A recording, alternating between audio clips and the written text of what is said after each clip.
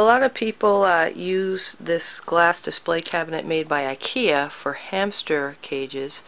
It's about 5 feet long, and what they do is they use it horizontally and just don't put a lid on it since hamsters don't jump, and now they have this enormous 5-foot long tank for only $60. But I wanted to do the same thing for my mice, but I don't have horizontal space like that, so I decided to make it into a vertical thing, and it fits exactly between my closet door and this other cabinet thing that I have. I'm going to do a different video about how exactly I made it, but an overview is you take this glass display cabinet, it's called the Detolf, and you assemble it as directed, but you leave the door off.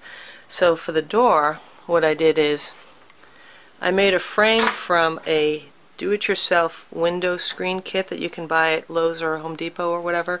It comes with a long 6-foot long these aluminum frames, and you cut it to size, and then it comes with little plastic corner pieces, and normally you make a window screen frame with it, but I did it for a door.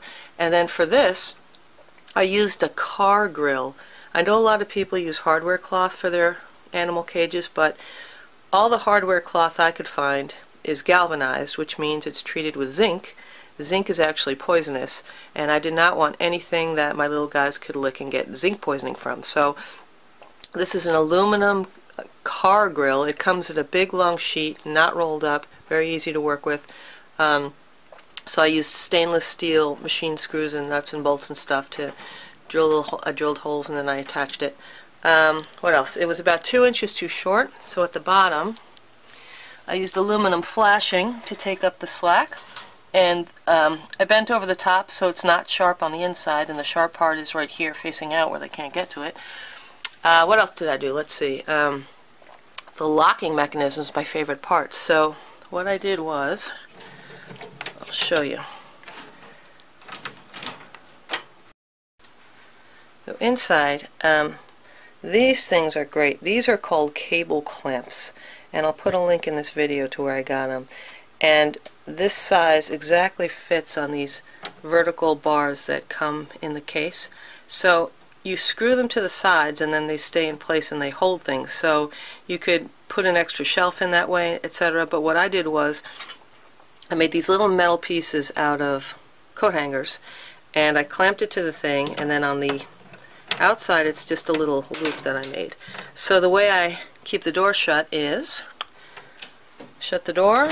I have this magnet that's got the big knob on the end, and I just stick it there, and it just blocks the door from opening. So I've got 4 of these locks, and to open the door I just stick this on the other side so that it won't get lost, and there you go. I made the shelves from egg crate, also known as light diffuser, and these go in place of the glass shelves, and this way I could cut a little thing out to make it easier for them to climb up. They just climb right up this grill, but you can also hang things from here if you want. And what else?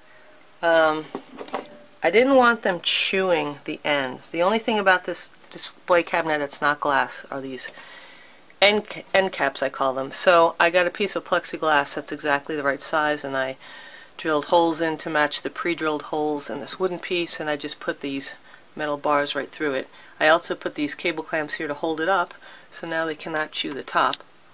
On the bottom, what I did is I made this box out of acrylic to hold bedding, and right now they're all asleep in their little house, but so this does everything they need. It's got a water bottle, it's got a climbing wall. This is a foraging wall for birds. It's made out of seagrass, and my guys really like to chew it up and stuff.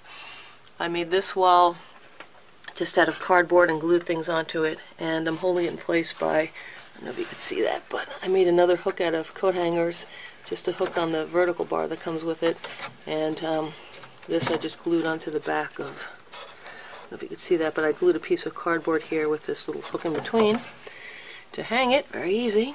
And I guess that's it. Oh, here's a little flying saucer wheel.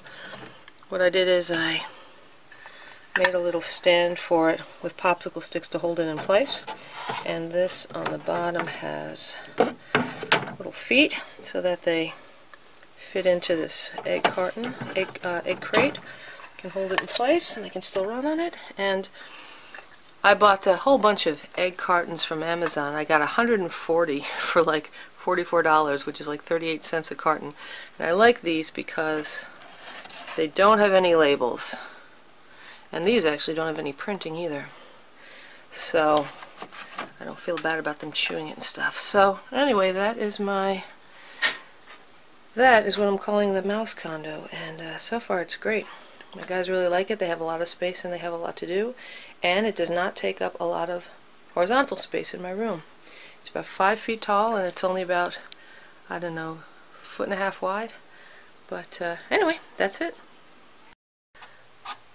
One thing I forgot to mention is that the door hinges that come with the Detolf are not wide enough to accommodate this aluminum frame, so I had to buy new ones that are wider. But I'll put a link in the info of this video. They do sell them that are wide enough to accommodate this and still fit in the pre-drilled holes.